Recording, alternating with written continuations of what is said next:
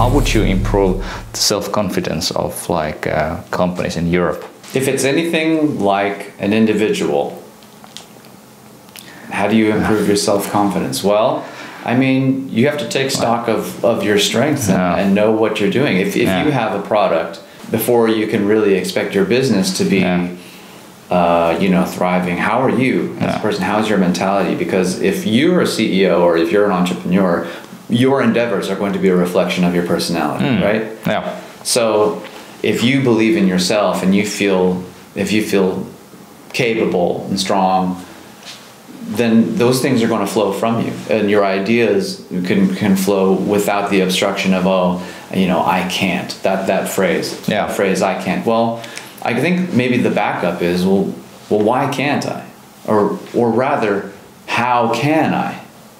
Maybe just a little slight change in the language. I found that to help me a lot in my life. And when it comes to a business, no, you know what? Not just a business, just as a person. If you say, I know that I really, really enjoy playing guitar. I really enjoy singing, and I really enjoy these songs that I wrote, and I put a lot of myself into them. Why not try recording them? Why not try sharing them? Why not? Ask the right question. Why not? Why not? And you know what? What's the worst that can happen? Like, I get on stage and I play, and maybe I forget the words, or I get booed, and people say, "Oh, that's no good." But you know what? It doesn't matter, because if you're secure as a person, you say, I know that I liked this and I enjoyed making this, then it doesn't really matter what other people think. And when you are like developing and iterating your business model, like usually it's like only thing you lose is maybe your time and effort. And every time, like when you start doing something, you try to do something, maybe you fail, but still you are above that level like when you started. So it's always like improves you, like when you're doing this iteration and trying to make change. Yeah.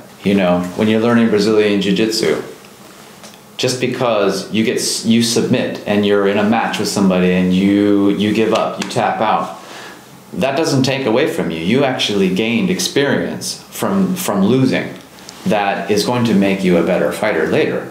And it's the same with, let's say, getting up on stage and totally failing and getting booed. You gained experience. So like you said, it wasn't a waste of your time. It's all going into your own bucket. It's your experience bucket, and experience is everything. How many times have you tried something and failed? I mean, any successful person in the world, it doesn't matter if they're an athlete or a business or an actor or a politician, how many times have they tried and failed? More times than the people who are not successful.